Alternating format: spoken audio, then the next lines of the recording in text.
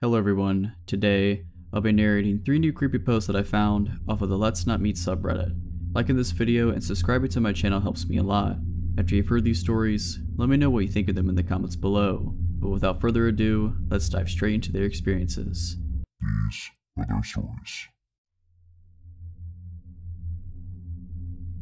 I am 20 years old. I live in the suburbs in a small residence of 6 houses. My gate is very often broken, including today. That means 80% of the time it is wide open, so everyone can fit into the small courtyard. My house has 1 floor. There are 4 bedrooms, including mine, and downstairs there is a guest bedroom, which is used as a treatment room because I have big health concerns. This is where all the equipment, medicines are stored, like morphine and doses that could kill an average person, and this is where the care takes place. Also, I have a dog. I am very close to him. He is a little bit all of my life. He feels everything to the point of feeling my epileptic seizures before they happen. To recognize the nurses who are arriving, he recognizes by the sound of their tires when they arrive in the yard. He never barks except when there is a problem. And finally, a nurse spends 4 to 5 times a day to give me care at home, including infusions. This is important for the story. That morning, like every morning, my liberal nurse arrived at 8 a.m. For the rest of the story, I'll call her Sandra. She takes care of me as usual. That is to say, an infusion of a painkiller. She replaces the antibiotic diffusers, she makes me do blood tests, and remakes the cassette of my morphine pump. We usually chat about everything and nothing. She tells me stories with patients during the treatment. My nurses are an integral part of my life.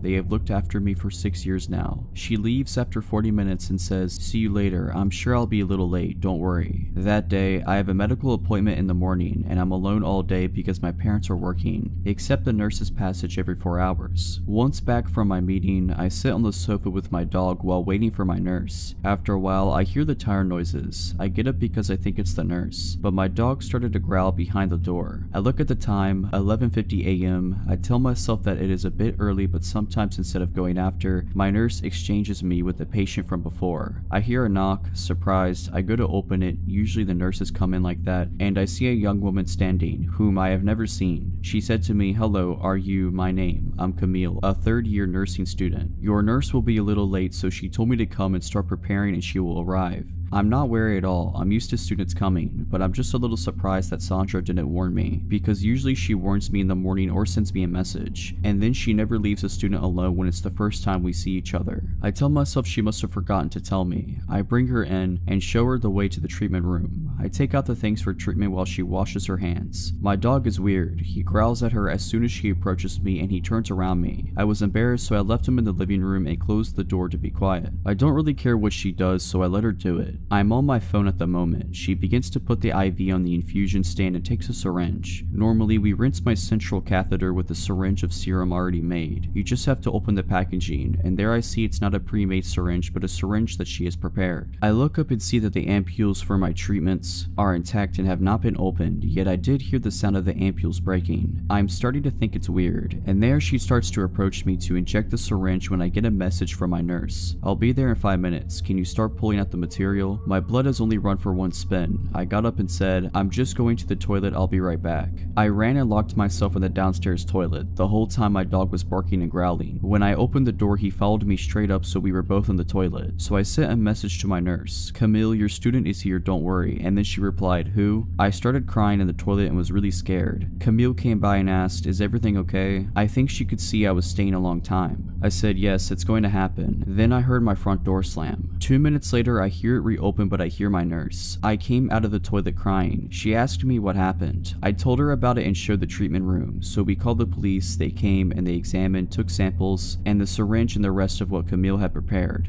The test results were received a few days after receiving the products in the syringe and the infusion. In the syringe was a paralyzer. She had put a dose that could have paralyzed a man of 120 kilograms. I'm 40 kilograms. And in the IV, it was medicine to lower the heart rate, but it was so concentrated it could have stopped anyone's heart. Today, we still don't know who Camille is, and luckily I have never heard from her again. In retrospect, I realized that my dog had sensed that this person didn't want me well, and I tell myself that I should have watched her because she was just a student, and that my treatments are not paracetamol, and I keep wondering what could have happened if I hadn't looked at my phone.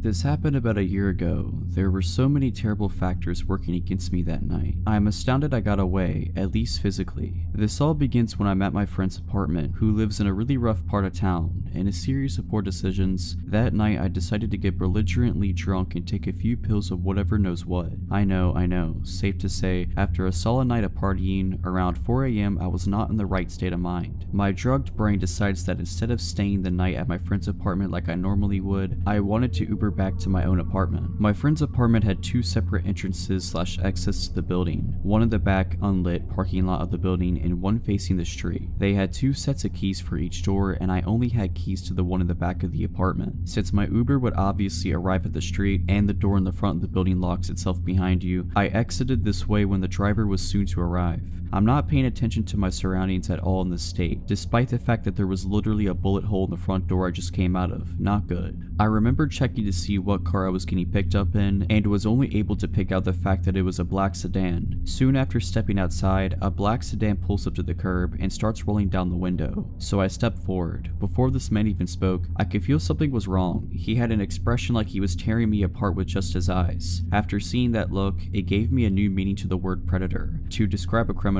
because I then knew what it felt like to be prey. He basically barks at me, "I'm your Uber driver." This was the second red flag that somehow made its way through my brain. Normally Uber drivers just roll down the window and say your name. I think I just stared at him for a second, my brain slowly piecing together the situation I was potentially in, and I asked him, "What's my name?" He immediately is enraged and starts screaming about how he doesn't have time for this and just get in the car, etc. I don't think I've ever sobered up so fast in my life. I'm completely panicking. Obviously this wasn't my Uber. Quickly checking the license plate, I immediately see it's not a match. Meanwhile, this guy is still screaming at me, and I have absolutely no idea what to do. If I bolt in either direction, this guy could easily outrun me or have a weapon. I'm also pretty sure at this point that if he's trying to nab a random girl off the street, he must have a weapon of some sort. I can't run back into the apartment door right behind me since it locks behind you, and I don't have the keys nor the time to unlock it. Running towards the back door would do nothing as well, as he's idling right by the mouth of the driveway towards the back parking lot, and again I would have to take the time to find the right keys and get in. If I screamed, I'm not exactly in the type of neighborhood where someone would try to be vigilant, and I could still hear the music radiating from my friend's 3rd floor apartment. I knew they wouldn't hear me. Also, it's 4 AM and absolutely no one is around. It was the absolute worst feeling I've ever felt in my life. Everything in me wanted to run, but I felt that if I did, it would be the end of me. But if I kept standing there, staring in shock at this screaming man, the result would be the same. From when he started screaming at me to this point, I'm guessing only 20 seconds has passed by. Just as he's looking like he's getting ready to get out of the car, another black sedan pulls up right behind him. Checking the license plate as quickly as I can, I realize it's my actual Uber and make a full sprint to the car, really only like 6 steps, and throw myself in, screaming at my real Uber driver, "What's my name?" The poor dude looks terrified, but responds with my name quickly, to which I reply, "Get me out of here, that man is trying to kidnap me." If I was in this Uber driver's position, I think I would be too shocked to react as quickly as he did. But my dude flew out of there, offered to call the cops for me, which I declined and now regret, and then walked me to the front door of my apartment, ensuring I got inside safely. Truly an incredible human being. You can rest easy knowing he got the fattest tip my college student bank would allow for, although he deserved much, much more.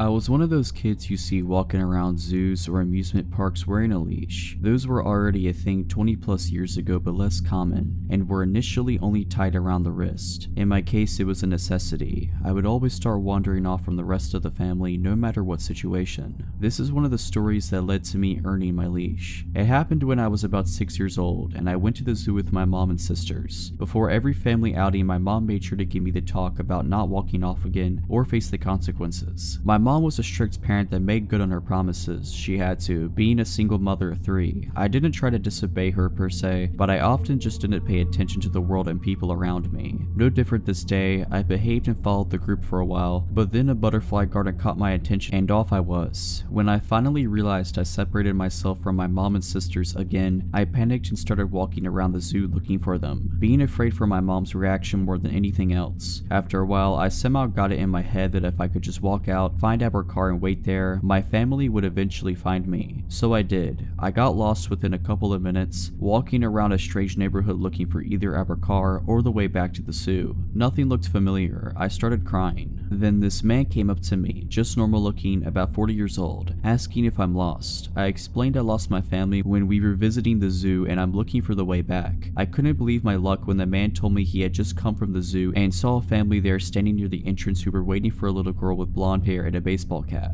But it was still a few blocks away, so he proposed I walked with him to his car and we could drive the rest of the way back. Just the mention of his car finally made me hesitant. I told him I wasn't allowed to get in a car with strangers. My mom would be mad. He then said something like, "That was true, but I looked smart enough to know that if I could trust someone." Don't remember the exact words, but something like it. Also, he added, he spoke to my parents earlier when they were looking for me, so he's not a complete stranger. That didn't seem right. I asked him if he really talked to my dad, who had died a year before, and when he said he did, I broke down crying uncontrollably. I still didn't understand the situation I was in. I was just really confused about everything and scared of how angry my mom was going to be after all this. Finally, my crying caught the attention of the security guard of a parking building we were standing next to, asking if there was something he could help with. The guy stepped aside with the security guard and started explaining the situation, but made it vaguely sound like he was my father and we were looking for his wife. The security guard seemed to believe him, pointing us in the right direction towards the zoo. The man thanks the security guard and proceeds to take my hand to walk away. The security guard takes a last look at me and asks me, in a comforting, friendly adult to child kind of way, why I'm still crying. I tell him that my dad is dead. He looks really confused for a few seconds, then asks if the man is not my dad. I tell him again, no, my dad is dead. In a split second, his whole face and posture changes and he turns to look at the guy, who's trying to explain he never actually said he was my dad, that the security guard must have misunderstood and he was just helping me find my mom. The security guard said he appreciated the man's help, but he would take me out of his hands now, and the guy immediately took off. I don't think there was much else the security guard could have done. I explained the whole situation, and after making a phone call, he walked me to the entrance of the zoo, which was just around the corner from the parking building, and from there we were brought to the security's office where my mom and sisters were already waiting. I feel extremely lucky for the security guard being at the right place at the right time that day, and very grateful for the extra second of time he took that could have made all the difference. Alright, so that's it. Hope you enjoyed this video. If you did, consider liking this video and subscribing to my channel. Let me know what you thought of these stories in the comments below. But as always, Have a nice day.